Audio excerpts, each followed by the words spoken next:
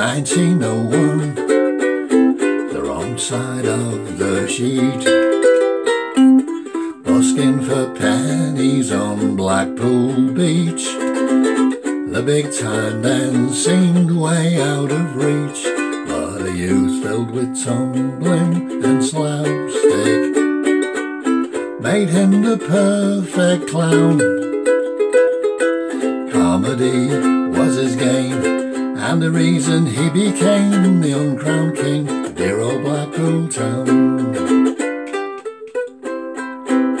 The king of Blackpool, Randle was his name. Comedy was what he did best. On the music hall stage he was a cut above the rest. In the north they idolised him, some in the south would put him down. Comedy was his game, and the reason he became the uncrowned king, dear old Blackpool town. In the 30s and the 40s, he was all the rage. The things he got up to in his private life almost eclipsed what he did on the stage.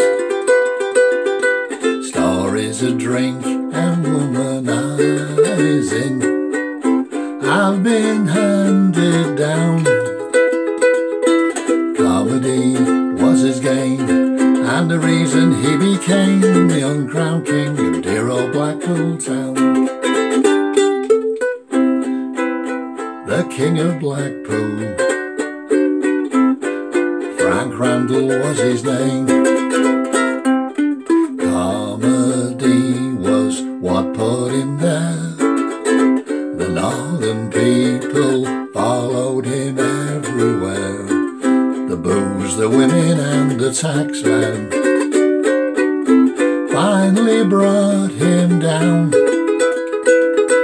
Comedy was his game, and that's why he became the uncrowned king, dear old Blackpool town. Mr. Randle, the uncrowned king of dear old Blackpool town.